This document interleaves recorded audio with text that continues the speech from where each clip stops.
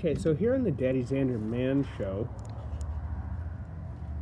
Xander's going to talk about his future company, the Xander Company, and he also has cave works. Yep, cave works is gonna be right. So it's gonna be he's gonna make video games. He's gonna have arcades. Right, and what else? What else is happening? Yeah, probably some handheld stuff, cameras, televisions, yada yada yada, yada. Anyway, there he is. The future of the video game industry. Xander.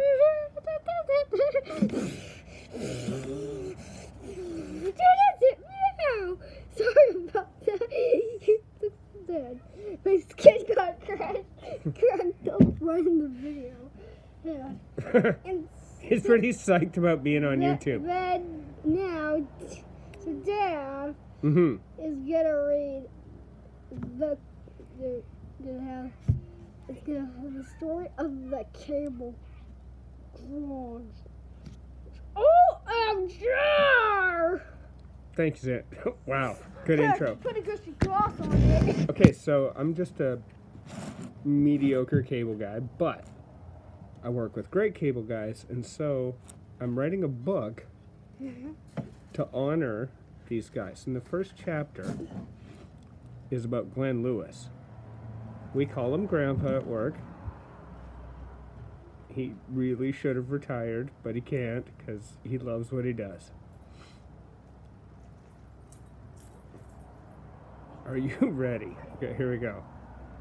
It was a long and bloody night. Dawn broke. And there he stood, clothes tattered, atop the ancient ziggurat.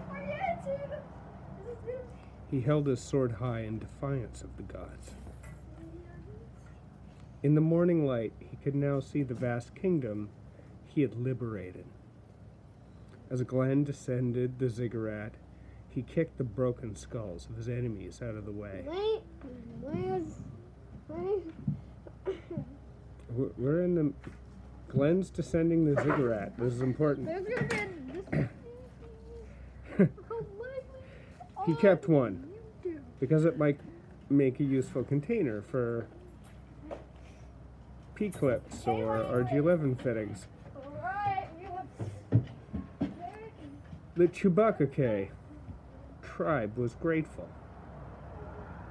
Time melted away, and Glenn grew tired of the local moonshine, grilled boar meat, and his very enthusiastic harem.